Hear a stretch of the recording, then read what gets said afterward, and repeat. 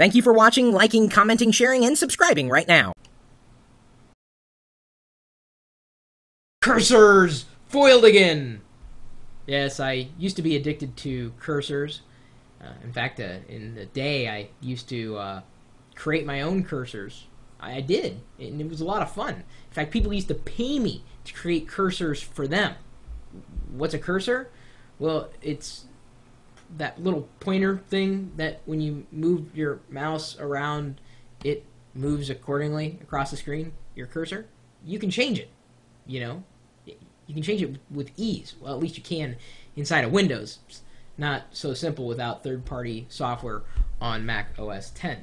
And the reason why I bring this up is because I got an email from Jonathan. He says, I don't know if you can help me, but can you change the color of the mouse to black on Vista? I'm bored of the simple white. Yes, you can. Just go ahead and open up the mouse properties in your control panel. You're basically going to control the mouse. Well, I mean, control panel the mouse. Flip over to the pointers tab, and by default, you've got a handful of cursors that were built into, well, pretty much every version of Windows way back when to Windows 95.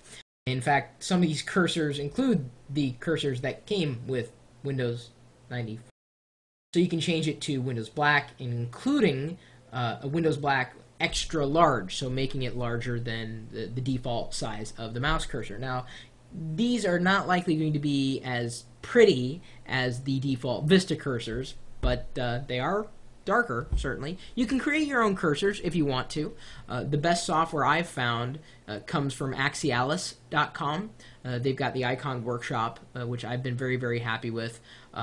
Basically, a cursor is an icon, and then you turn it into a cursor with software. There are other software available for you to create cursors with. But if you just want to change your mouse cursor, you can do that within Windows. Or my recommendation, number one, and it's been this way since it was released, really. It's a piece of software. There's a free version, which is awesome, and then there's also a paid version, which is even better, but it's good enough at the free version. Cursor XP. Now, it does work inside of Vista as well. Don't freak out. CursorXP.com. It's a product from Stardock. Hey, Island Dog. How you doing, Brad Wardell? Yeah, we hope you're still watching us. When I went to Tech TV, they had the plain old mouse cursor, but we do so many on-screen demos that as soon as I saw Cursor XP, they have one of their default cursors is a hand. So instead of like a mouse cursor, like a little pointer, you can have a cursor that's already drawn in the shape of a hand. And then when you move it around and go to stretch windows, instead of the arrows, it would be like your finger and thumb pinching, like you're pinching the outside of a window, and it grabs. It's more visual. So let me show you what I'm talking about here. I'm going to zoom in. I've got to take a live screen grab so I can zoom in and show you here. That is the mouse cursor.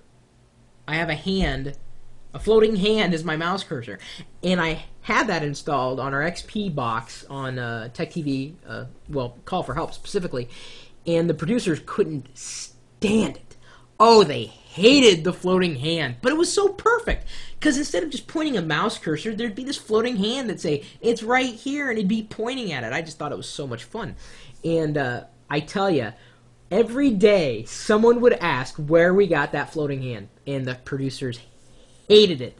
Oh, they hated that floating hand. To this day, people still wonder where the heck I got those things. But it's Cursor XP. It's available for free, CursorXP.com.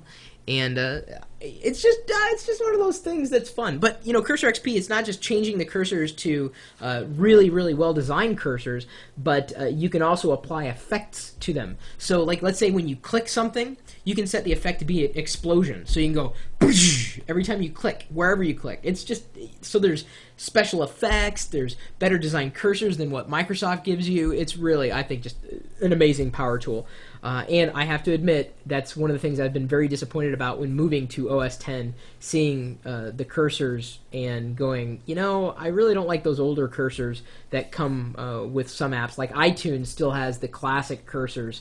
Oh, God, how Apple can ship that and still, be able to, look at themselves in the mirror is beyond me. But anyway, I'll leave that rant for another day. If you know of a really cool cursor site you can pass people along to, I'd be interested in finding out. I know of the what it was way back when. There was the Comet Cursor, which unfortunately got tied into spyware. I created a couple of cursors on Comet Cursor. I created the South Park icons way back in the day, and I created a few other cursors for a couple of the shows that I was a fan of. And this is way back when the internet was first starting, so we were all kind of connected to one another. It's not like it is today, or it wasn't like it is today. But I've always kind of enjoyed icons and cursors at that level. I haven't done so much creation anymore. So anyway, email me, chris@pirillo.com, if you have any other great multimedia apps that could go onto the desktop to enhance our experience, whether for Mac or for Windows, or I suppose for Linux, or FreeBSD. That one's for you, Alan. You can send me an email, or you can feel free to embed this video, share it with your friends in case they never heard about me and what we do on a daily basis, recording these videos, helping other people with their computers and technology problems.